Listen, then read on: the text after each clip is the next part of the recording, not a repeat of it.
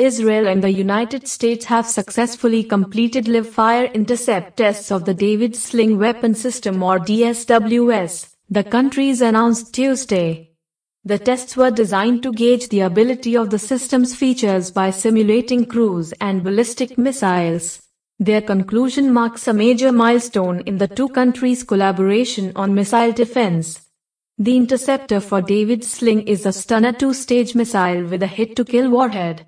It travels at Mach 7.5, reaches an altitude of 15 kilometers, and has a range of 40 to 300 kilometers.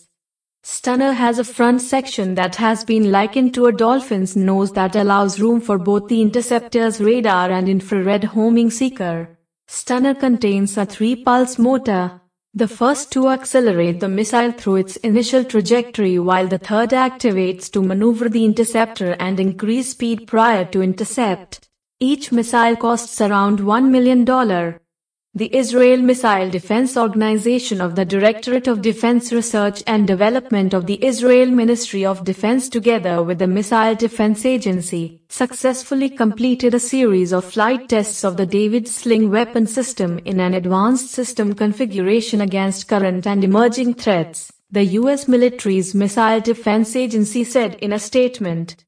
Iron Dome, the Arrow and David Sling are part of the joint U.S.-Israeli project to develop a multi-layered missile defense system that would allow Israel to maintain its military edge in the region. The Iron Dome has been instrumental at intercepting rockets from the Hamas-controlled Gaza Strip, and the hope is that the project would also be useful in any future conflagration involving long and medium-range missiles from Iran. Thank you everyone for watching this video.